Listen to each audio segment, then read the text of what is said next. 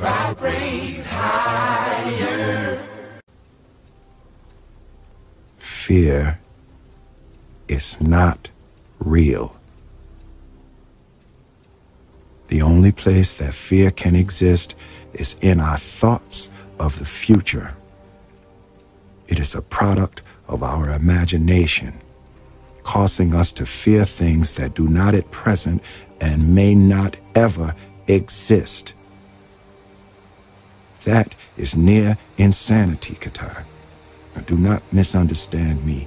Danger is very real, but fear is a choice.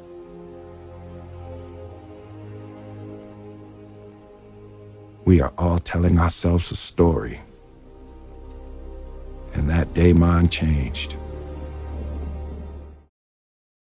You have to clear your own personal blocks, right? You have to be able to be vulnerable in front of anybody.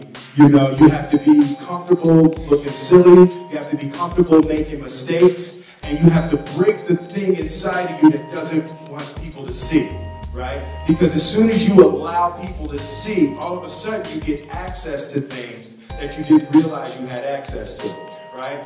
For me, it has been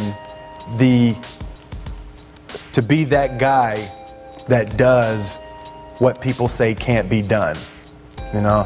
And I think it started with trying to please my mother and trying to please my grandmother, and they always wanted higher for me. They always wanted more for me. And it got to the point that I wanted to be something. I wanted to be somebody. And it made me choose certain roles. It made me turn down certain roles. There is more than an image that I want to project. I want to be the person that is the first person there and the last person to leave.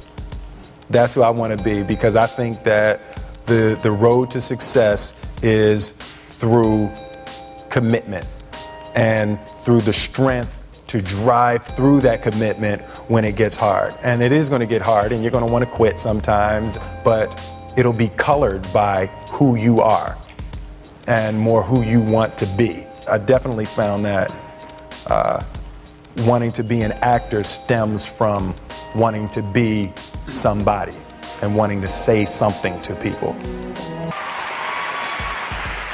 As a child, my parents always told me you could be whatever you want to be. You could do whatever you want to do. And you know, that office, that position, the highest office on the face of the earth, it was something I heard my parents saying it, but I didn't totally believe it. Yet I went out in the world and I carried myself and I held my head high and I stood there and I looked people in their eyes and I talked to people as if I was deserving of everything that this planet has to offer.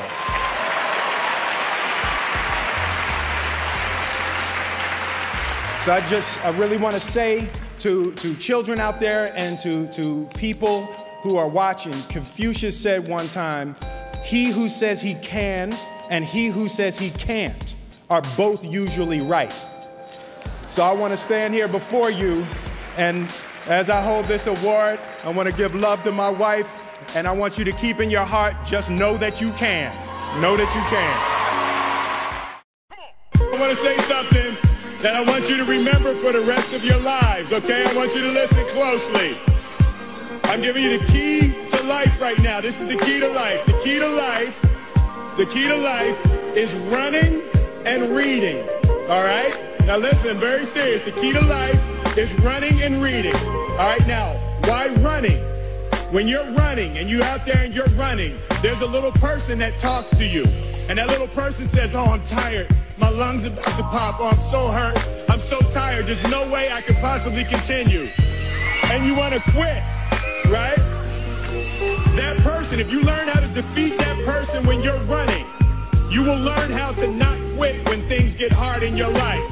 Running, all right? That's the first key to life. I got this real psychotic thing about, like, you know, perfection and working hard. And like real young, I realized that the person that works the hardest wins. And, you know, it's like, you know, while the other guy's sleeping, I'm working. The other guy's eating, I'm working. You know, the other guy's making love, You're Well, making. I mean, I'm making love, but I'm working hard at But it. let's make it very clear. You're not making love with that other guy. What you do and do what you love.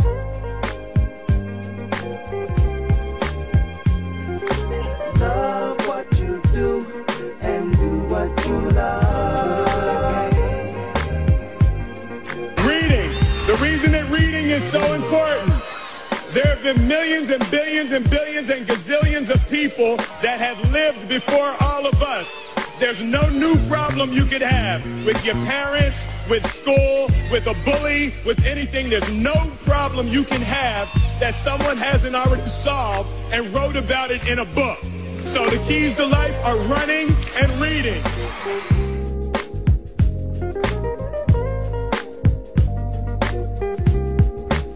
The person that works the hardest wins.